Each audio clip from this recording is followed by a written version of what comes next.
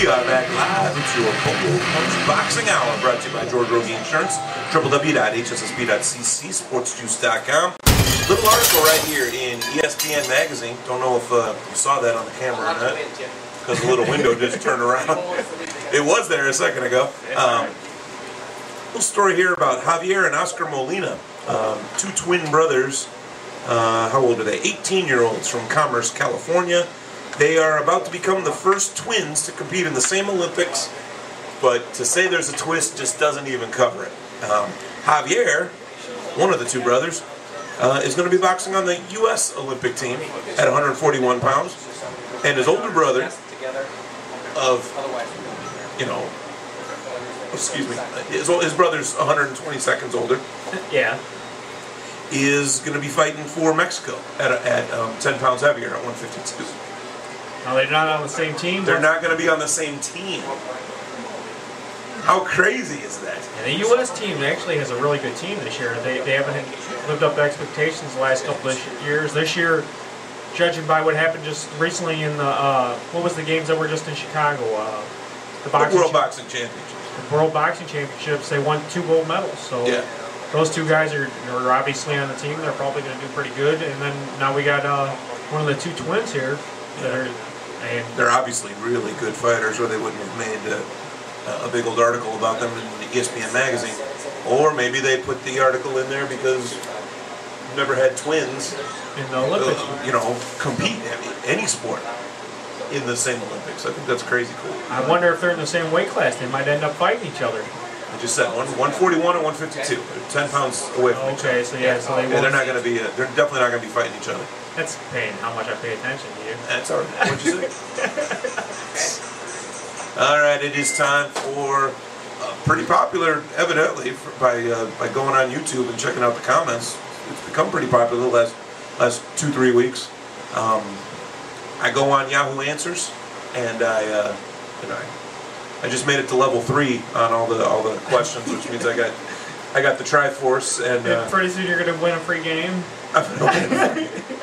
I got a bunch of treat tickets, but no, if you get 1,000 points, you've made it to level 3, and I don't know, I'm becoming quite addicted to Yahoo Answers, but I go on every week and I pull up the 3 funniest responses to serious questions, and try to find the funniest answers that people actually put on. Got some pretty funny ones here. First one, the Keithinator asked, if you could speak to any boxer of all time about a non-boxing related subject, who or what would it be and why? So pretty much they're asking, what boxer from history would you want to hang out with for a day? And a lot of people said Ali, a few people said Marciano. One guy says Marciano because I'm Italian just like he is, and I want to talk about what it's like to be Italian. Yeah. You could talk to your brother about what it's like to be Italian, I guess. Gene Tunney because he was so brilliant. And one guy says, I want to discuss quantum physics with Mike Tyson. Awesome. Gotta love that. Gotta love that. Abdullah asked, Prince Naseem Hamed versus Manny Pacquiao, who would win? One guy says, 30 guys said Pacquiao. One guy said Naseem Hamed. The other guy says Pac-Man would win while reading a French cookbook with one hand, boxing with the other, all while snoozing on a beach towel. Would smack Chintz Naseem right over the ring ropes the way he came in. Yeah. Good times. Good times. Nothing in comparison to Pacquiao. Not even, shouldn't even be in the same room. That question should not even be asked. And my personal favorite, do all boxers wear protective cuffs? No.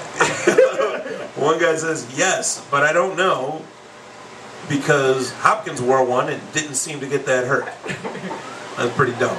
One guy says, yes, of course, why would you not want to protect yourself? And one guy writes, only the ones that would like to someday reproduce. So there's that.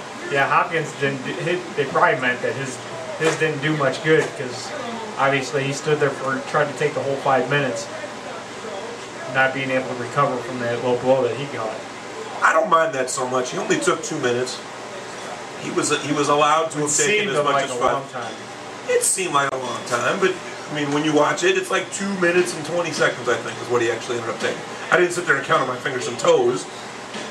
He said it actually knocked his... If I get naked, I can get to 21, actually. he said it actually knocked the junk out of his trunk, so... Well, 20 and a half. You can almost make it to 21.